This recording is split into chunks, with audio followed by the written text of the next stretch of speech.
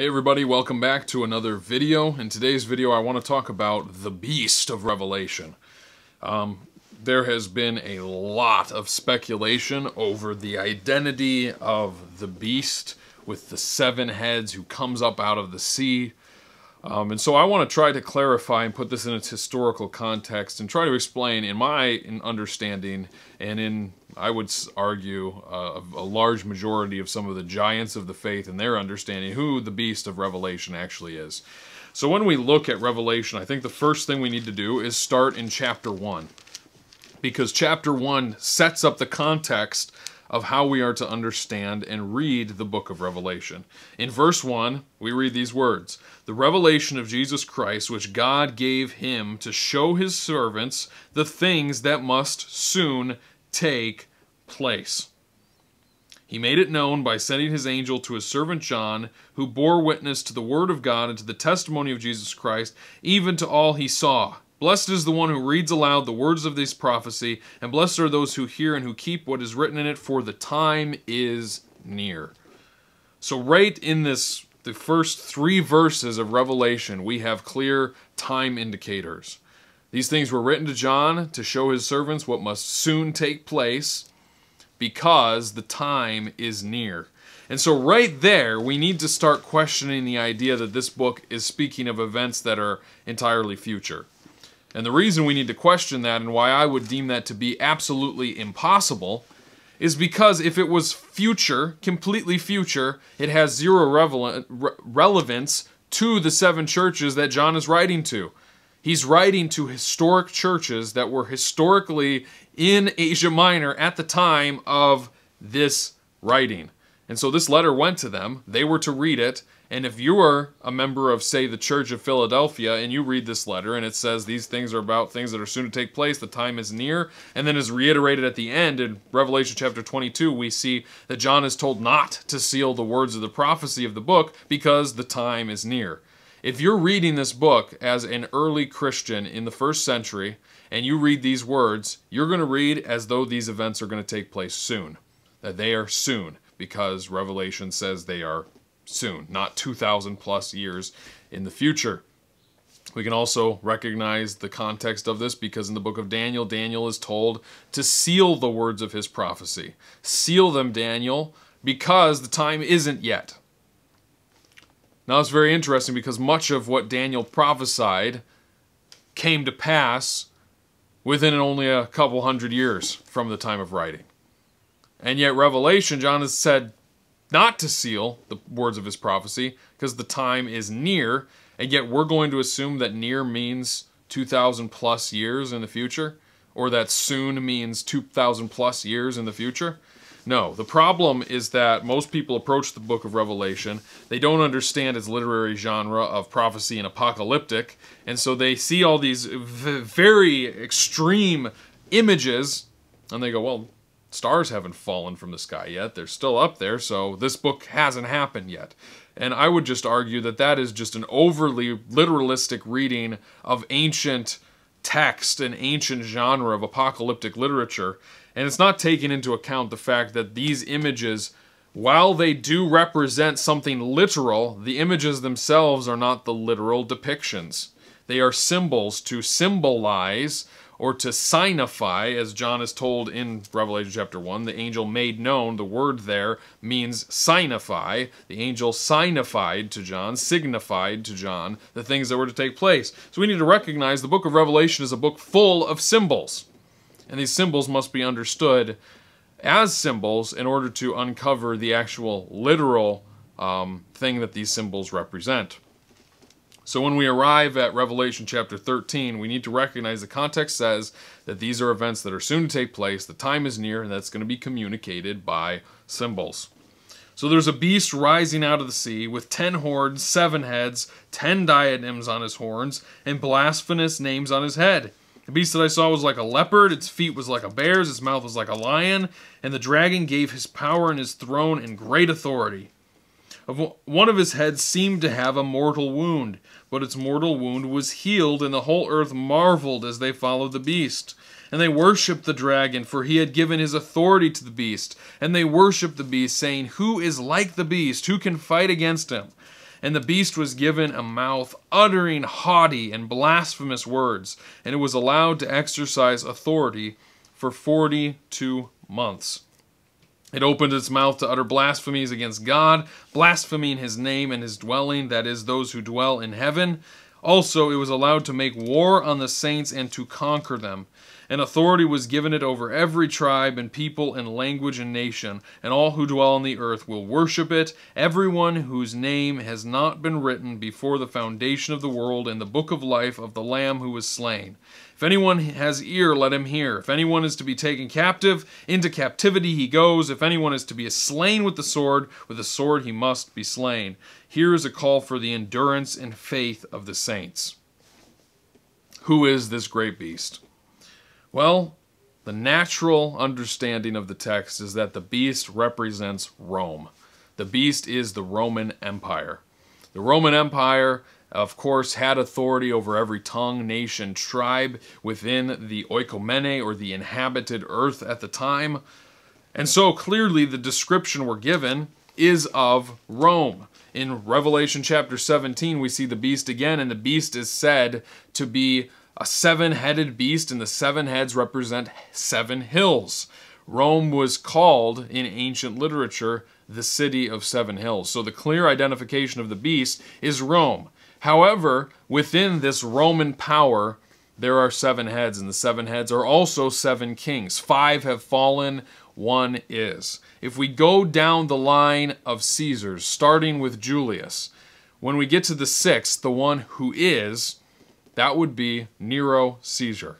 And Nero Caesar was a horrible, horrible beast of a man who persecuted the church for, you guessed it, 42 months.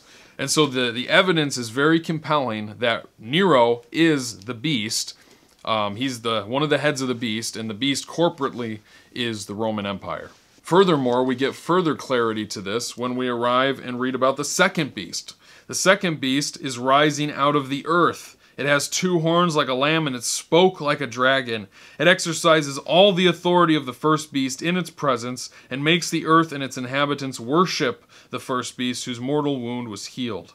It performs great signs, even making fire come down from heaven to earth in front of people, and by the signs that it is allowed to work in the presence of the beast, it deceives those who dwell on the earth, telling them to make an image for the beast that was wounded by the sword and yet lived. And it was allowed to give breath to the image of the beast, so that the image of the beast might even speak, and might cause those who would not worship the image of the beast to be slain. And it causes all, both great and small, rich and poor, free and slave, to be marked on the right hand or forehead, so that no one can buy or sell unless he has the mark, that is, the name of the beast or the number of its name. This calls for wisdom. Let the one who has understanding calculate the number of the beast, for it is the number of a man, and his number is 666. Now this is very interesting. We see the second beast, which I believe is the Jewish Sanhedrin, the priesthood of Israel. We see the first beast comes out of the sea. The sea in Scripture typically represents the Gentile nations. And we see this other beast rising, who's a land beast, comes from the land. And the land is typically used, or earth is used to describe the land of Israel. So I believe that one beast is from the Gentiles, Rome, and then the other is from within the people of God, which is the Jewish Sanhedrin, the priesthood of the Jews. And I believe that there's compelling evidence to speak of all these signs, and the beast, worshiping the beast, and the image of the beast is ultimately through the means of the temple. The temple, which was once a holy place, after the sacrifice of Jesus Christ, was being used repeatedly to offer sacrifices, but these sacrifices were ultimately for Rome, because if you remember the words of the priesthood as they stood before Pilate, they said, "We have no king but Caesar." Right there, that is a picture of what I believe the mark of the beast is. And I'll get to that in just a second. But this idea that there's this image of the beast, the image of the beast is ultimately the temple. They gave life to Rome by offering sacrifices and worshiping the beast through their attitudes and actions. We see the harlot, which I believe is Jerusalem, who sits on the back of the beast and rides on the beast. Jerusalem leaned into Rome's political authority to persecute the Christians. And they used that authority all the time. And it wasn't until 70 AD that that authority was squashed. But this is interesting. Verse 18, we see a call for wisdom. Let the one who has understanding calculate the number of the beast, for it is the number of a man. And his number is 666. Now let me ask you, if this mark of the beast is in our future, why would John tell the audience that he wrote this to, that if they have wisdom, they can calculate the number of the beast, for it is the number of a man? The number of a man. Seems to me that John is expressing to his audience that they can know in their current context who the beast is. And what's very interesting is when you take 666, in both the Greek and Hebrew alphabet, each letter also had a numerical value. So when you would take this and you would add 666 up, if you take it in Hebrew and add it up, it comes to the name Neron Kaiser, which is the Hebrew pronunciation for Nero Caesar. So Neron Kaiser, 666. And in some manuscripts, we even see a change to 616, which some people thought was just a mistranslation, but it would ultimately make sense if Nero was the beast, because this numerical switch would help the spelling to represent his name a little bit more easily recognizable than Neron Kaiser. And so some people will argue that that's further proof. But here we go. We have the beast, which is Rome. We have the one beast that is persecuting for 42 months. Nero persecuted for 42 months. We have 666, which adds up to Neron Kaiser. And we have the picture in Revelation 17 that 5 have fallen. One is, we go down the line of Caesars and we end up with Nero. I think that the evidence is very overwhelming, and I've just touched it. This is just a summary video, that the beast is Nero. And the mark is not a literal mark. The mark is emperor worship. And we know this because in Deuteronomy, let me get to Deuteronomy here. Deuteronomy chapter 6. Where is it?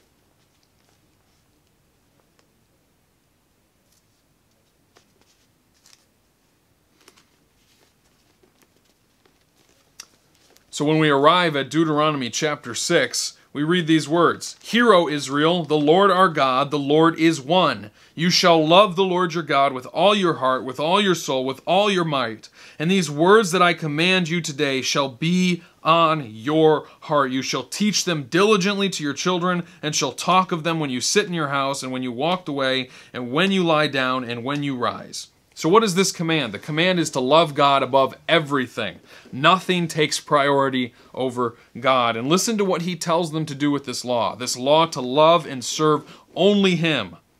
You shall bind them as a sign on your hand, and they shall be as frontlets between your eyes.